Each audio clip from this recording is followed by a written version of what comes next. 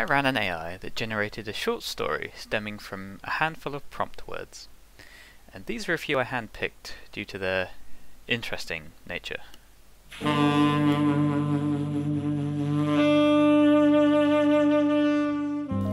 Joe lives on a farm in Wisconsin, and I have been to his farm. His farm is small, but the food is excellent. It was so nice to have him come up to our office to meet and greet us. For more information about her books and articles, visit her author's site at www.justnamachines.com. Eric Allen's website is www.ericallen.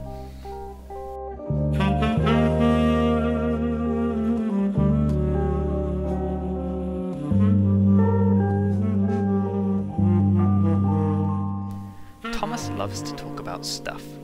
He tells interesting stories about himself, his family, and various sporting events. He loves to ride around in his motorcycle for hours on end just to demonstrate that there are horses that have a bit more flair than him. He has been working as a teacher at Wheaton North High School in Illinois for many years, where he has provided an excellent grounding in both reading and learning. He is very passionate about one-to-one tutoring for students, especially adults. He also has a great match for tutors who want to provide a hands-on experience as he knows his way around a classroom.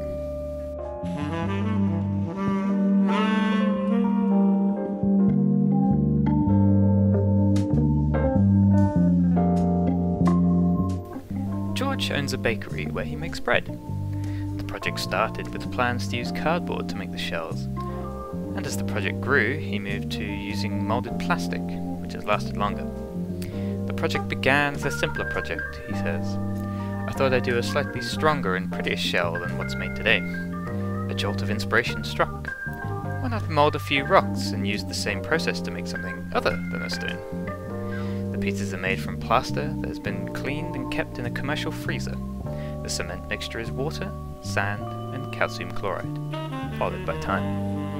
It's a process that takes from 3 to 6 months, he said. Eventually, the